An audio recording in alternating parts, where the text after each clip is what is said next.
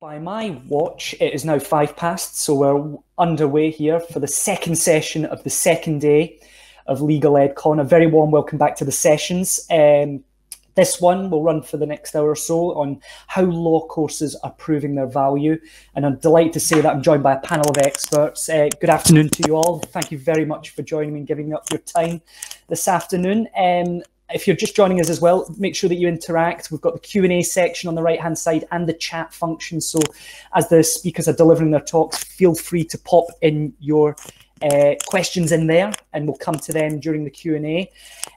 But yeah, I think the appropriate place to start is we'll just crack on with both the introductions and the talks. And by my list, I think it's Thom Brooks, Dean of Durham University Law School, who's up first. So Thom, it's over to you. And it's a great joy to be here. I always like supporting Legal Cheek however and whenever I can, and thank you for this opportunity. I want to say a few words. You know, working in a law school that's at least geographically in Europe, if not European in other ways, but also coming from America, to say something about where I think the value is, and it has something to do with what I have to say are kind of two competing visions that I think I see on each side of the pond, as we say.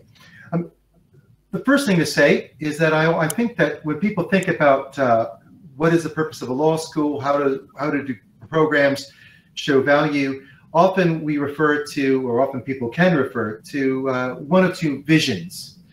The first I call the Bologna model, named after the oldest law school, Bologna, where studying law was a university qualification. It was about getting a qualification. It was very scholarly, very scholastic. That was the purpose. And that's what you did. You got a qualification. And that kind of way of doing things in an ivory tower, as it were, as sometimes it's negatively called, but kind of the scholarly pursuits of law is kind of a venerable model, and it fits some places maybe better than others, but that's one kind of vision. And sometimes you hear when people want to move away from that, that's, you know, they're betraying the real purpose, the real drive, the real object of study of law, which is an academic practice primarily, if not more than that. I'm delighted to hear other Americans are in the crowd. Hello, brothers and sisters. The other vision that I think is out there, broadly speaking, I'm speaking crudely. I've got 5 minutes, maybe less right now. So I apologize for cutting corners. I can say more, people wanted to know more. It's what I call the Litchfield model, as opposed to Bologna. And in Litchfield, in my part of the woods, the state of Connecticut, I'm from New Haven, about 40 minutes or so away was Litchfield Law School, America's first law school, before other universities had set up in revolutionary America. And Litchfield's purpose was not qualifications. You did not get a qualification. You did not, it wasn't part of a university.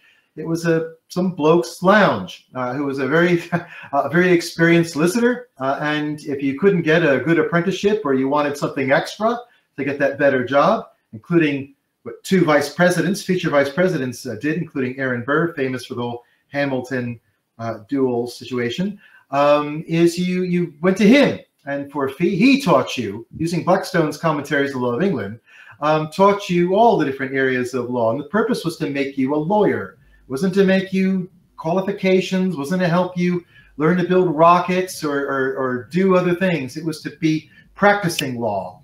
And that model in the US, of course, is very heavy there, where most law schools, as a graduate school, often with a great degree of autonomy from the rest of the university, are often places of taught by lawyers, for lawyers, or feature lawyers, and it's more practice based. And again, these thoughts are often to be in tension. Are we supposed to be serving, you know, people to become lawyers and follow the market in that sense, and career focused and all those other things in that kind of narrow, more professional kind of way? Or is there something different of this kind of academic study? Is it to be studied like a philosophy degree, history degree, other degrees? It's a degree program, and this other thing is dirty or should be avoided, or things like this. Now, I disagree with that, and I think that, you know, the best law schools can see this align. You see this, I think, with virtually all the top-ranked schools. I won't name any, so I don't get myself in trouble with anyone on or off the list.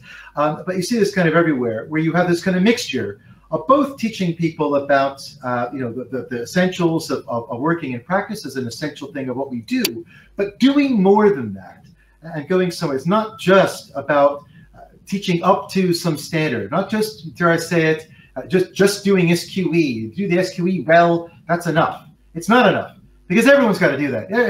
To practice, all the students are going to have to do that. If you're only aiming at that, your students are going to fall behind, and it's going to be damaging to them. The opportunities will be limited. So one point would be to say these things align. There's a wonderful essay by my good friend Heather Gerken in my hometown in New Haven, Dean of Yale, about how the theory school, I think it was in Harvard Law Review, at Yale, how they bring these things together. And I think that that's true of lots of other top places too, and it's not a incompatibility. But my final minute, I want to also throw in a final thought, that is also not enough. So often how, again, we think about law schools, is it about academic study? Is it about aiming towards practice? Yes, these things can come aligned. Not many law schools think enough about, I think, how that can be done in some kind of deeper way. But the problem remains that most of what we all do, and I throw my hands up, same here in the glory that is the cathedral city of Durham, same here, most of what we do is uni-jurisdictional. It is kind of looking at one jurisdiction, teaching our students to practice law wherever we find ourselves, whatever country we happen to be in. Or, to go beyond that, something about international law. I noticed the polls say something about international law, but not talking about global legal education, not talking about learning about the law of England and Wales as a good thing for students to be know about, but also to be exposed to the law of the United States, to China, in those two places in particular. It's not just city law firms, it's not just London law firms, it's not just London and Birmingham law firms, it's lots of law firms. It's maybe all of them are working across jurisdictions. And our students, I think, if you're only getting some exposure to your own jurisdiction primarily, or something on international law, that will limit opportunities that they can do in the law or outside the law. And so I think that the way we show our value is to not only be focused on academics, but to do that too. To not only be focused on serving the needs of and to addressing where the state of the legal sector is, though we should do that too. But to go beyond that and to look to incorporate some exposure to other key legal systems in our education, in our curriculum, like the United States or other parts of North America. I don't want to upset the Canadians, and also China as well. Things like this, because that is what the future, I think, is. Thanks very much for that, Tom. Thanks for getting things underway. I would like to now hand over to Elizabeth. Thanks very much, Tom. So I'm having a healthy dose of imposter syndrome here, as I am not from a university or a law school.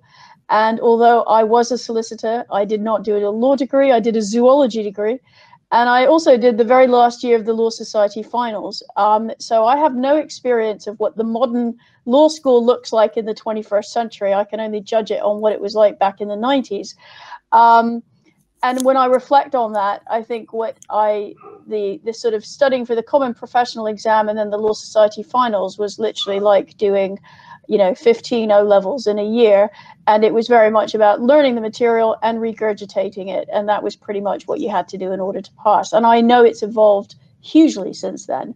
But speaking about it from the perspective of where we are at LawCare, so we're a charity that support and promote mental health and well-being in the legal profession.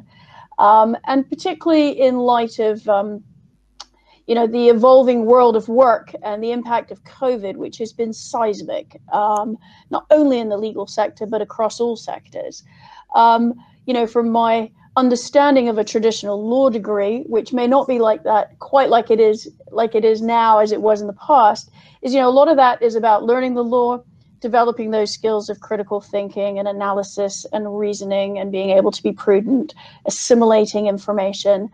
I was in a webinar the other day with a family law group resolution, and a very experienced family lawyer said, only about 20% of my job is actually about the law. 80% of it is about relationships, with clients and colleagues. And I thought that was a really interesting point. And I think there's a growing recognition now that those legal skills that perhaps you develop through formal legal education and training are useful, but there's also a bunch of other skills that in order to be a successful practitioner in the current legal workplace, and I'm very much talking about this in terms of people studying law who are going down that pathway to becoming a lawyer, developing those people and collaboration skills are really important. As I understand it, the rise of technology and artificial intelligence, a lot of that black letter law stuff is going to be a given. You're going to be able to look the law up. It's about how you apply it. And when it comes to practice, any client in front of you wants to look at a human being rather than a computer and feel that person, I trust them, I trust their judgment, they understand where I'm coming from, they're communicating well with me, I feel they've got my back. So those sorts of human skills around empathy and understanding and collaboration and communication are going to be really important. And I think that's an opportunity within law school to start developing some of those skills. Sure, a lot of that also comes from practice, but I think being aware that those skills are really important. And I think a reflection that I have from speaking over the years in my role at LawCare with a number of students, and I've spoken to undergraduates at some of the top law schools, there's also quite a competitive edge within law schools. There's quite a lot of pointy elbows and less collaboration and sense of we're in this together. And I think building that sense of not always having pointy elbows and how you can work with others is an important skill to have in the 21st century workplace. Another area just to touch on is around ethics, and particularly for junior lawyers in practice, we've had a lot of cases quite a few cases now in England and Wales of junior solicitors who've been struck off for making mistakes, that wasn't making the mistake that got them into difficulty, it was covering it up and lying about it. And I think helping people coming through the profession in the early stages of their careers, recognizing what good behavior looks like in the workplace and what good behavior and ethical values are for lawyers is really important. And I'm not so sure that we teach that very well in the UK. Certainly my memory of law school, and it may have changed and forgive me if I'm wrong, the ethics we were taught was about fare dodging. If you didn't pay your tube fare, it wasn't about what happens if you leave a briefcase on a train with important documents in it that are confidential. And I think having those real world examples is important. And then finally is some of those great thinking styles of lawyers like critical thinking and reasoning and prudence. If you don't manage some of those well, they can have a negative impact on your mental health. And I think helping people come into the profession to understand better their psychology, how they think, how they approach things, and recognizing when those habits may not be healthy could be really important to help people with their skill set of actually managing the life and what life is really like in the law. Hugely rewarding, but it can be hugely demanding. So I think I'm sort of coming at it from a perspective of having a more holistic approach to the realities of the skill set and what life is like in the law for those students that are heading into practice. Thanks very much for that, Elizabeth. Next up is Christopher O'Connor, Head of Segment Marketing at LexisNexis. Hi, thanks, Tom, and thanks, Legal Chief, for having us back. Always love to speak at Legal Chief events. I'm really glad Elizabeth said that she had imposter syndrome, because you can only imagine what I'm feeling. I'm not even a lawyer. So you're certainly not alone there, Elizabeth. But I'm going to try and answer the question that we've got in our topic today head on. How do law courses prove their value in today's market? And I think in a word, that's employability. The context for this is, so my team at LexisNexis, the segment marketing team, do most of our research into the legal market. And we've got a report coming out later this summer, which I think will be of real interest. And we'll actually put a link in the chat afterwards if you want to sign up to receive that report when it comes. But basically what it's looking at is the impact of COVID and the crisis we see on the sector. And LexisNexis, given we're a bigger player, an important player in the legal market, but we're not a provider, means that we can kind of sit a little bit on the sidelines and do real analysis and make sometimes quite thought-provoking and challenging observations. But the good news is this time, which is a really positive observation, and we're going to tell a really positive story for the legal education sector. It's obviously been a challenging time for universities. You don't need me to tell you that. And we are going to try and put some numbers on that and quantify exactly what the impact has been, but it's obviously enormous. But we do believe that law degrees can be the saviour of the higher education sector, and we think law degrees can be a real source of growth for universities, which is obviously good news for everyone in this room. And we think that proving your value through employability can be the silver bullet here. It can really help you save that. So why do we think that? We think that both on the demand side and the supply side, law courses are going to see growth. On the demand side, we've done some analysis looking at historical recessions. And one thing we found is that at times of economic crisis, students tend to flock to vocational subjects, and law above all others. We talk a lot about in our community about the challenge of getting jobs and employability, but believe me, I did politics and philosophy at university, it can be worse.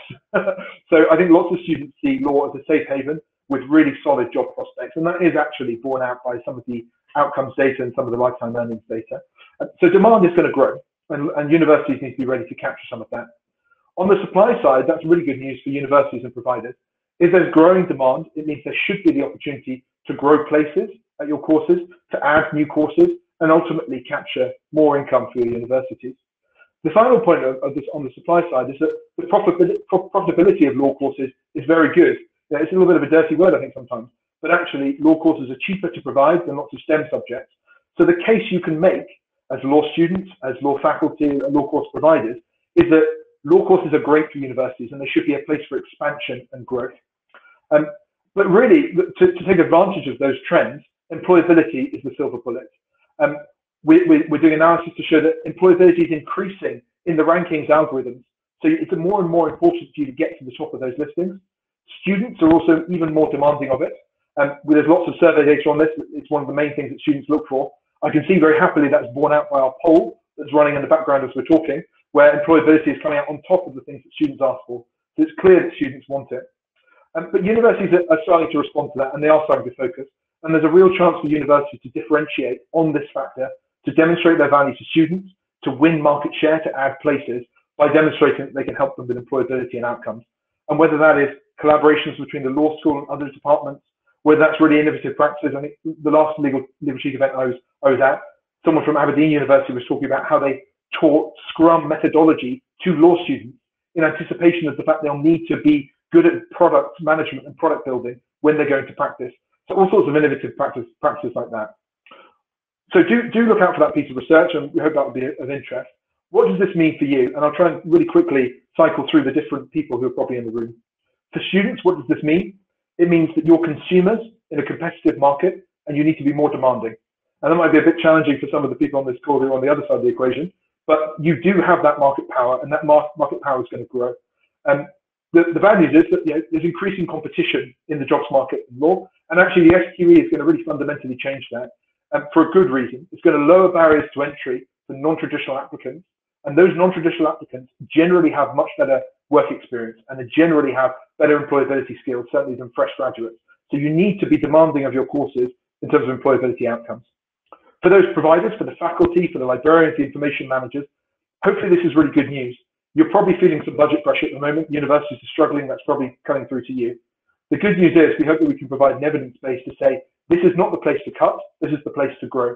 Invest in employability, invest in the resources, the tools we need, and we can win, and we can make more money for the university, we can add students and add places. And that's the same message for course leaders. There's a big prize here. If you get this right, you can grow your law courses, but you need to put employability at the heart of the value you provide. So hopefully that's interesting, maybe a little bit challenging. I'd love to continue the debate both in the Q&A and afterwards. Do come to our stand with LexisNexis and look out for that link to register for the report when it comes out this summer. Thank you very much for that, Christopher. I'd now like to hand over to Matthew Tomlinson, Dean of the University of Law, Leeds and Sheffield campus. Thank you very much, Tom. And I will just give you the heads up. I have had a little bit of connectivity issues. I've been kicked out twice, but hopefully it is going to hold good for me now.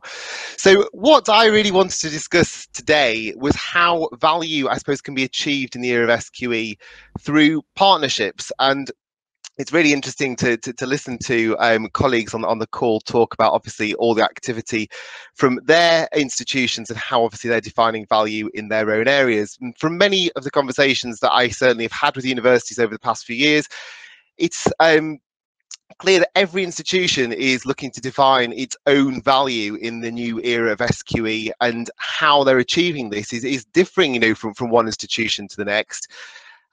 Law programs, as Chris was saying, they've consistently increased in popularity over recent years, and the market for prospective students is bigger than it ever has been.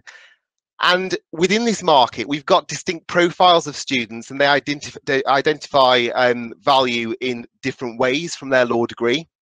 And what law schools have done, and what we're hearing, is that they've built and developed their programs around the profiles of students they're wanting to attract. And they've invested a lot of time and resource in doing that. And over the past 10 years, if we look back, we've seen a real diversification in the types of LLB program available to students, and universities have defined the value of those programs in different ways. As I said, traditional universities retaining a firm focus on the delivery of, academically focused programs, often, with this renowned specialism in a certain area of law. Other universities have used the opportunity to introduce more practical-based LLBs, and speaking, from ULaw, we've enjoyed, huge success in that arena. Clinical law modules are now increasing in popularity amongst prospective students when selecting the courses that they're looking at. In addition to all the other things, some of which have been covered, like employability provision, transferable skills, international links, amongst other things. And I suppose my point is that every provider of an LLB has invested significantly in creating a unique and compelling program for the students that they're wishing to attract. And really, the arrival of SQE presents, I suppose, somewhat of a crossroad for universities in terms of how they continue to represent value and how those programs represent value when the qualifying law degree status, I suppose, is effectively removed by SQE. And where the LLB is no longer a prerequisite to go on to a professional stage of training and now sit the SQE, I think it's posed a question with a lot of law schools about whether they should be adapting their programs to incorporate SQE1 preparation to enable students to be able to effectively sit an SQE1 assessment at the end of their course. And would that then reflect true value for money? Well, the reality is that it's only viable for certain universities to do that. And whilst it might enhance the value of those universities' LLB programs, for the majority of institutions to adopt that kind of model of embedding an SQE1 content would actually compromise the value of their programs, the freedom of having enhanced their degree programs in the ways that we've obviously heard and have articulated a moment ago, would obviously have to be compromised to accommodate that additional content. So in order to effectively prepare students for SQE1, what I think you need is a faculty who are both skilled and motivated to teach practically focused syllabus, and also to teach to an MCQ exam. And if you're looking to marry the two up, I think this is where the partnership model really does have merit. So I suppose point I'm coming to is that I believe that law schools should really kind of keep true to their own identity and master them. If you've got a degree program, which you have developed, through rich academic content, you've delivered your program with expert faculty, you've created optional modules that give students the freedom to explore areas of law that are really of interest to them, you've developed employability opportunities, you've got links to overseas institutions, then actually question whether you are I suppose really well positioned to deliver that SQE content.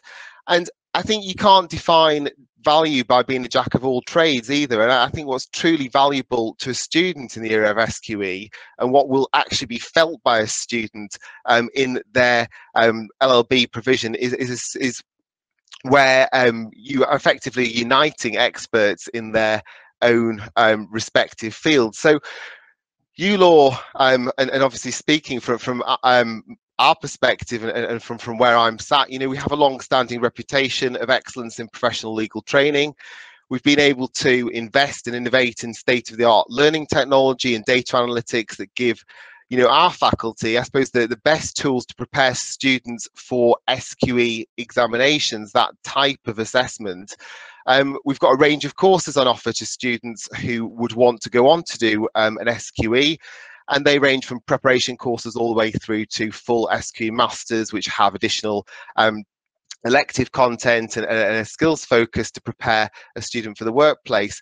And our faculty are former practitioners. They've got that experience in terms of professional training, and have been trained in how to obviously deliver specifically for the type of assessment which is SQE. So I suppose where our SQE programs can sit at the end of a university program, it really enables, I think, an institution to truly exploit its own expertise and capability, and it's, I believe, a very powerful and compelling offer to students. We've had enormous success in this field today. We've established 7 satellite campuses in Reading, Exeter, Norwich, Liverpool, Sheffield, Chester, and Newcastle now. And having led on 2 of these, so Sheffield and Newcastle, which fall into my territory, I can really see how attractive this is to the prospective student going to those host universities' LLB programs, because the whole legal education journey is offered at the same location. And where both University of Law and the host institution have their kind of excellency, and they can demonstrate that to the students in their respective fields, you've got this continuous journey from obviously year 1 of the LLB through, if the student wishes, to doing the kind of professional stage of their exams. And whilst we both deliver obviously our own respective courses, there's massive scope for collaboration, which I think further enriches the host university's LLB program, and the students obviously benefit from that directly. And in terms of obviously collaborations with universities and the ability to partner in that way, we don't exclusively, I suppose, operate a kind of satellite partnership model. We also have a significant number of progression partners, and in those instances, it's mostly where we obviously are geographically proximate, so there's no sense in having a satellite operation, but the same principle effectively applies. And we are effectively the SQE provider.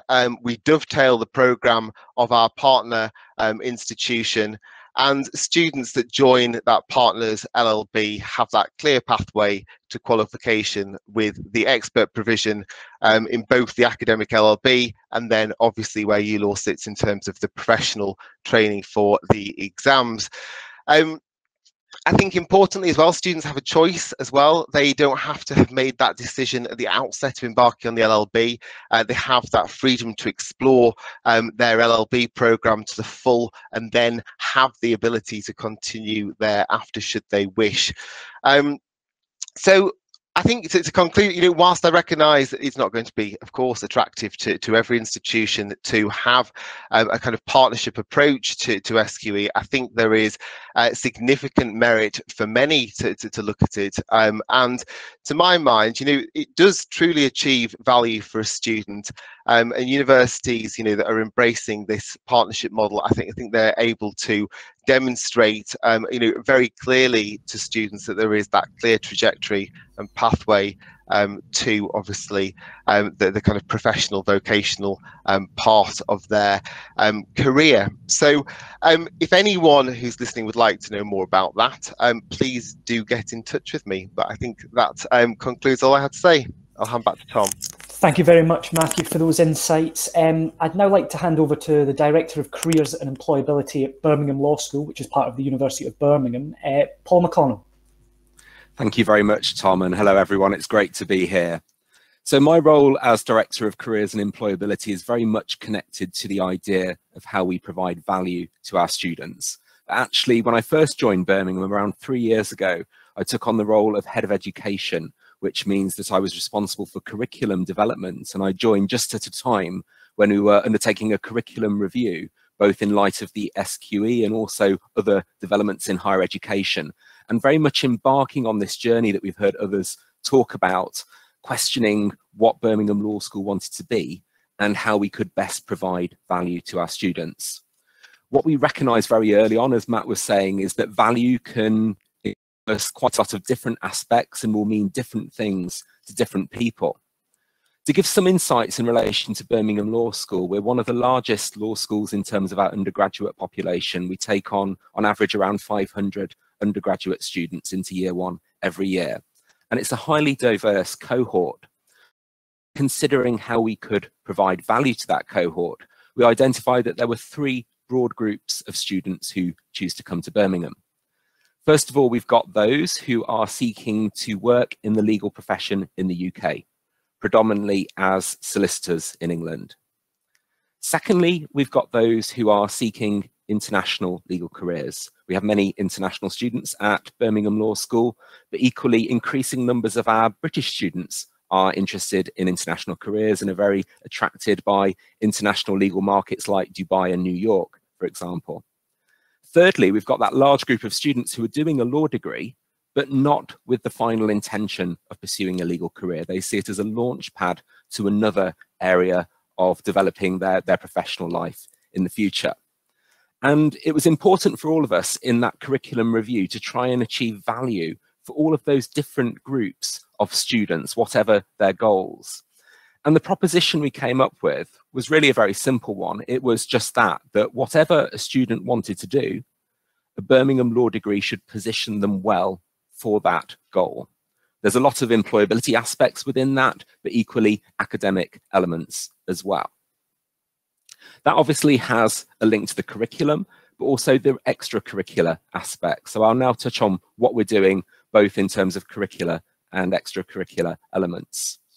Turning first to the curriculum, we've launched our new curriculum this academic year, unfortunately coinciding with the general challenges within higher education, and it has been very well received by students, this idea of a broad curriculum that equips them well for whatever they want to do. And it is designed to speak to all of the different groups of students that I just referenced.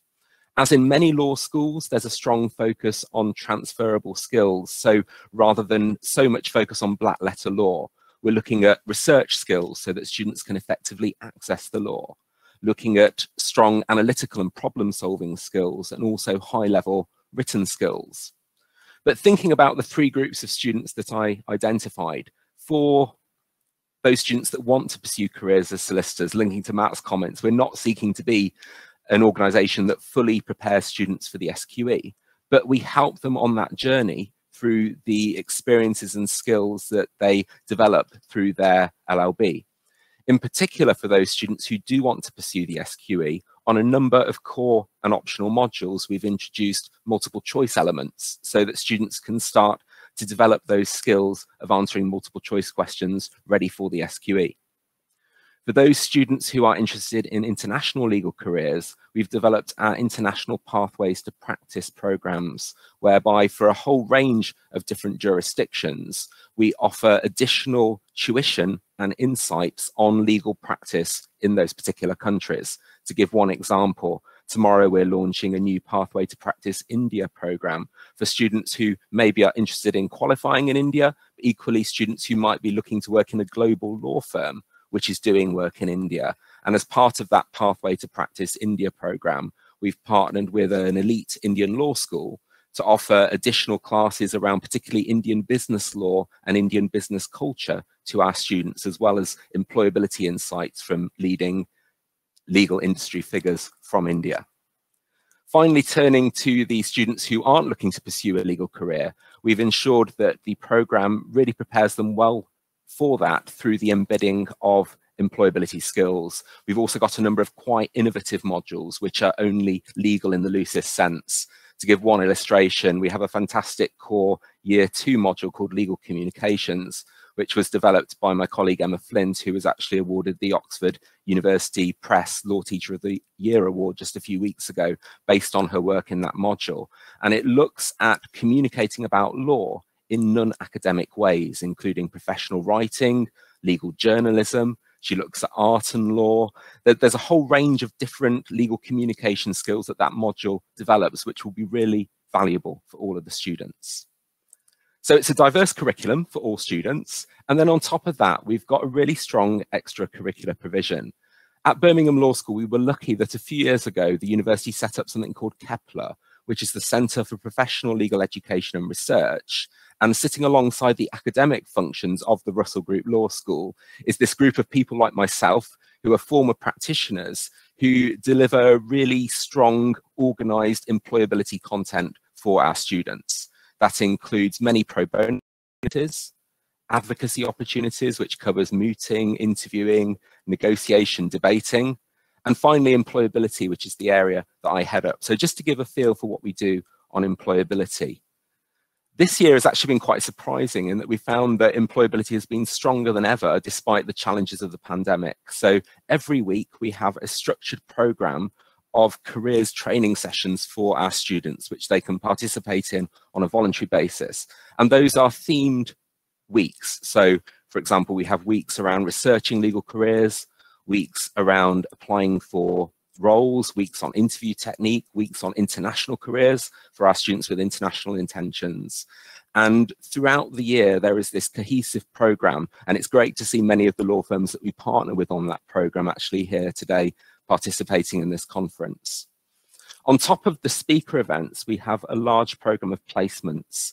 In the year before the pandemic, we arranged over 100 exclusive work experience placements for students from Birmingham Law School with our partner employers across all different areas of legal practice. And whilst there have been some challenges with that in the pandemic, we're pleased to say that many of those placements have moved successfully online. And also we've succeeded in developing on the back of that a number of international placements to support our students with international careers intentions, which we might not have been so easily able to do in the situation that existed before the pandemic. So in summary, drawing it together, I'd say that at Birmingham, we're certainly focused on the academic aspect as an academic Russell Group Law School, but making sure that that's as applicable as possible to all of our students, whatever their intentions. And then that's supported with a really strong careers and employability program through Kepler. I hope it's been interesting to hear a bit more about what we offer, and I very much look forward to discussion in the Q&A session. Thanks very much for that, Paul. And finally, I'd like to hand over to the Director of Policy and Regulation at the Legal Services Board, Chris Nichols. Thank you, Tom. Good afternoon, everyone. So, yep, I'm Director of Policy at the LSB. So I'm a regulator, and the LSB is the oversight regulator for legal services. So I'm going to give a slightly different perspective to the speakers we've heard from already.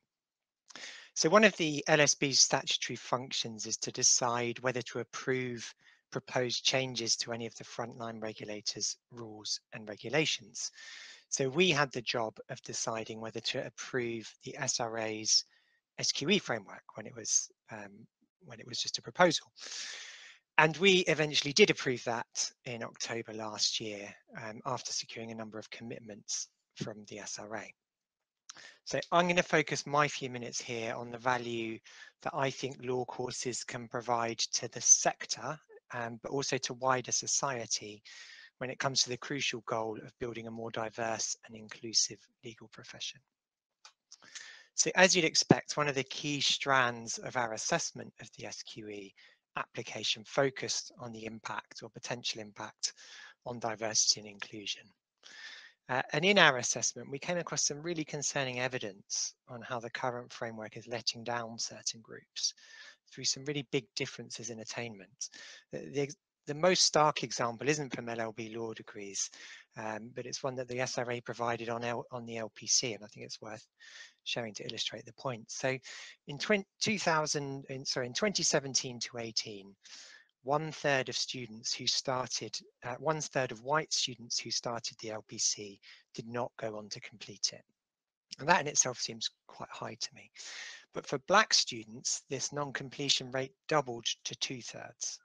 So just to pause there for a moment. So 2/3 of black students who started the LPC in 2017 did not finish it. Now that cannot be right. So the new SQE framework will not in itself solve these sorts of problems. But in our assessment, we thought that what it does do is offer huge potential to advance our understanding of differential attainment and how best to tackle it. So during our assessment, the SRA committed to obtaining independent research into the underlying reasons for differential attainment across legal services professional assessment.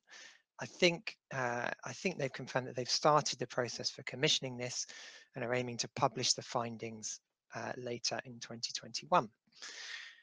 In due course, once the assessments are all up and running, the FRA will also be publishing annual SQE assessment data, which will include reporting on the correlation between performance and protected characteristics.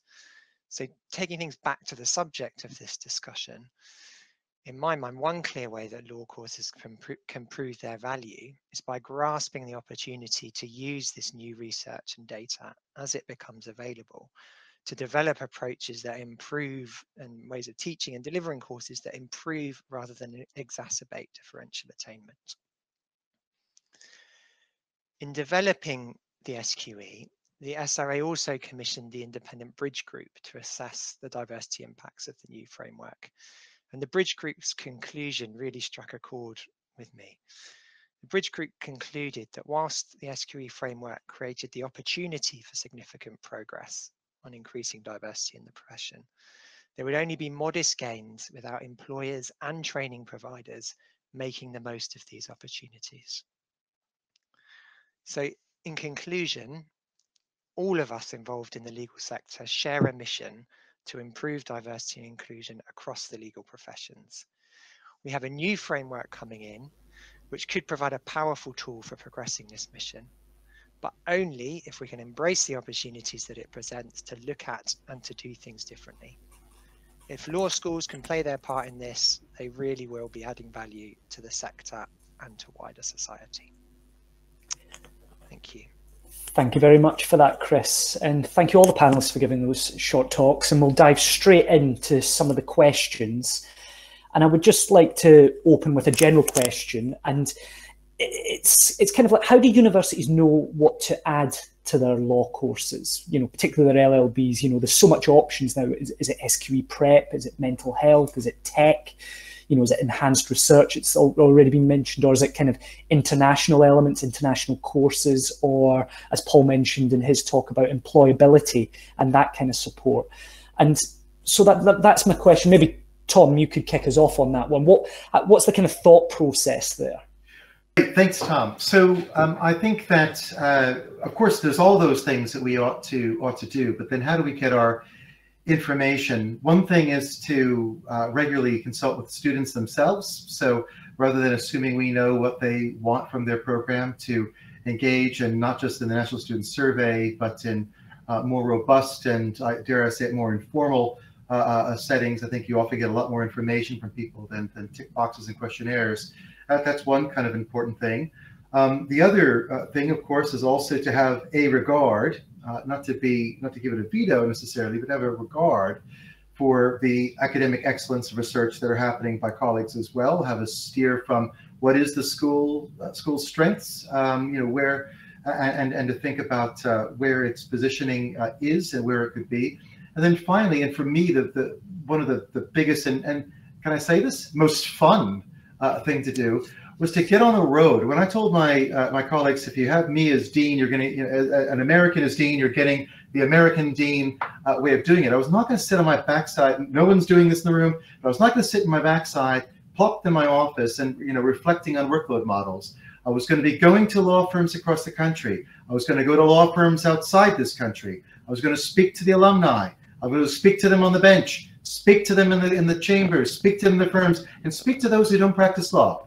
I was going to go to them and find out from them as well where things are and what we should be doing. Often a lot of that conversation was correcting misperceptions about what the teaching was, what we are offering. They were surprised to hear we still had small group tutorials like we did 50 years ago. We still do, and all the rest of it. So it's really quite good. But also then seeing myself firsthand, what people actually do at the coalface, find out myself what their records are of how many of my students they've got. You know, Durham's been second, third best most years in on the number of students getting trainee jobs in London. You know, what are the numbers at the firm? How are they doing? What has happened next? Not speculation, not from the newspaper, legal cheek always telling us the truth, but from the horse's mouth, so to speak. And that's been great, and it's something I think a lot of us don't do enough. That's to start us off. Thanks for that, Tom. And Matt, could I just ask you the same question from ULaw's perspective? So I suppose if I firstly talk about our own LLB and obviously how we've built that program, which has been very much focused on our teaching methodology, which has been practice centered. So it's been preparing that LLB student for the world of work from the moment they arrive with us. So they have got the benefit of, I suppose, applying law to kind of real life facts. They're taught in small workshop groups. Employability is embedded within the curriculum throughout. And when I've obviously in my presentation talked about how I suppose universities consider what they do next in the kind of era of SQE. I fully acknowledge that there are programs that are well, I suppose, suited and well built to obviously absorb in that kind of SQE preparation content within them.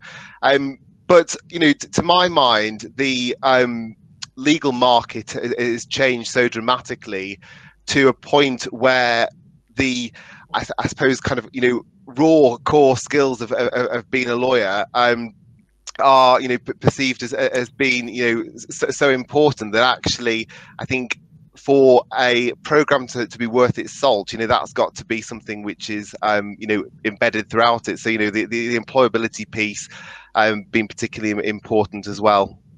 Thanks very much, Matthew. Christopher, if I could just bring you in the conversation here, and I just wanted to pick up on something you mentioned, which was quite interesting and piqued my interest. And you were saying about how during uncertain times, students flock to vocational courses. One of the more popular ones is law.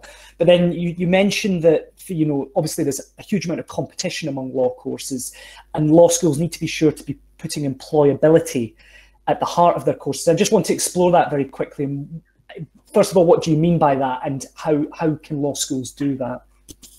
Yeah, absolutely. So I think it's a little vulgar, but the best measure is employment outcomes. And there's a reason that those matter. There's a reason they're increasing in salience in the rankings, and that students look for that. It wasn't so long ago that I was going to university myself, and it's an important factor. And it's hard to gain, right? If you're doing good work and people are getting good employment outcomes, then there's something working there. But what does it actually mean? The two recommendations I was going to make. Number one, it has to be employer-centric. You need to talk to employers about what they want. We do that obviously a lot at LexisNexis, and I think the things we find is flexible intellect. Intellect that you can apply to multiple different scenarios. Teachable intellect is first and foremost, but also really solid core legal doing skills. So the things that you're doing day to day, the higher the benchmark of skills that you come in with on day one, the better. And that's where I think the competition is going to come from. And Chris talked really powerfully about how we hope that the SQE is going to lower those barriers to entry in the profession. And I really hope that means some of those people who've been working as non-qualified lawyers, and perhaps as paralegals, researchers, will finally be able to become qualified lawyers. What that means for students who are studying it, that employment pool is that much more competitive. The second recommendation to providers is I think they need to experiment. There's not going to be one answer. There's no one playbook they can follow. I think it needs to take more risks, try out more things. They're not all going to pay off. Share expertise and look at what other good pockets of good practice and other providers, and try and greedily steal that. And we actually held an event a couple of weeks ago at LexisNexis where we did a roundtable on what the future of employability looks like. So try and find those opportunities to share ideas with colleagues, and eventually that will have that impact on those employment outcomes. Thanks for that, Chris. And Paul, if I could pass that question across to you in terms of, Chris has stressed the importance of employability and putting it at the centre of the courses as, the University of Birmingham Law School's Director of Careers and Employability. How are you actually doing that on the ground? Yeah, I completely agree with Christopher's comments, and it's something I spend a lot of time doing every day. That employer-centric approach is key. So being in regular contact with the key employers that we know are interested in our students. Just looking through the list of attendees here, there's numerous people who I've spoken to in the last year about the pathway of Birmingham students into their firms and particular ways in which we can better support our students. And I think that overall understanding of the roles our students are applying for and how we can better support them to achieve their goals is really essential. So it's continual communication with students, employers, and looking at the data as well. To give you one illustration, picking up on what Chris was saying about the diversity elements, we equally have picked up on some of the barriers being faced by Black students, and we've just launched a Black Talent in Law program with a leading law firm, having looked at some of the data and established the need for additional financial and also careers mentoring support for our Black students at Birmingham Law School, who form about 15% of our student body. So overall, I'd say it's about networking, speaking to people, and then acting on the information that we find. Thanks for that, Paul. We've got a question in the sidebar here from Krista Richmond, and I was wondering, Chris Nichols, maybe you could have a stab at this one. Is that will the increasing focus on the SQE reduce the provision of qualifying law degrees? In other words, will students have to make their career choice, whether it be a solicitor or a barrister, much earlier? Do you have a view on that? Yeah, I mean, it's something that we looked at when we assessed the SQE application. It is possible. I think it depends how the market reacts. I mean, I hope that that's not one of the byproducts, but I don't think we can rule it out. But it also depends. You know, the SRA has taken this action, and overall, I think it's the right move, and for the reasons I said, creates a lot of potential for innovation and change in a market that I think, for various reasons, could benefit from that. If it starts to have that impact, then I think the pressure will be on the Bar Standards Board to consider its approach and whether it still needs a qualifying law degree. So yes, that may happen. I hope it doesn't. If it does, that doesn't necessarily mean that you have to choose earlier. It just might increase pressure on others to consider their position. Thanks for that, Chris. Elizabeth, if I could come to you, you know, obviously you've been very vocal. Like, obviously I follow you on Twitter, and you've kind of been documenting about how, you know, training in junior lawyer mental health has deteriorated under lockdown, and to a certain extent the same can be said for law students, you know, working remotely in the confines of their homes. And I'm just thinking, in light of this, do you foresee a greater focus on mental health built into law courses going forwards, or perhaps even to the extent where we will see a compulsory mental health module in an LLB one day? Interesting question. I think it would be great to have programming that's around understanding your psychology. So, for example, in Ireland, in the Law Society of Ireland, still run the solicitors training course. They run a program called Shrink Me, I'm a Lawyer. And it's all about understanding psychology, how your mind works, how you approach things, sort of analysis of thinking styles, how to recognize unhealthy thinking styles, and starting to embed that into helping future lawyers see that part of their professional practice and their professional identity should be a recognition that their mental health is so important. Because at the end of the day, law is a people business. The work that lawyers do happens in their minds. Your mind is your greatest asset as a lawyer. You need clarity of focus and concentration in order to be a good lawyer.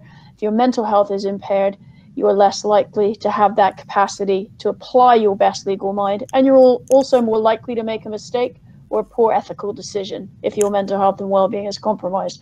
So I think teaching it in a positive way about how this is part of your skill set, looking after your mind, I think could be a really important part of an undergraduate and law school program. And I know that some law schools are beginning to add that kind of thing into the curriculum, certainly in other jurisdictions.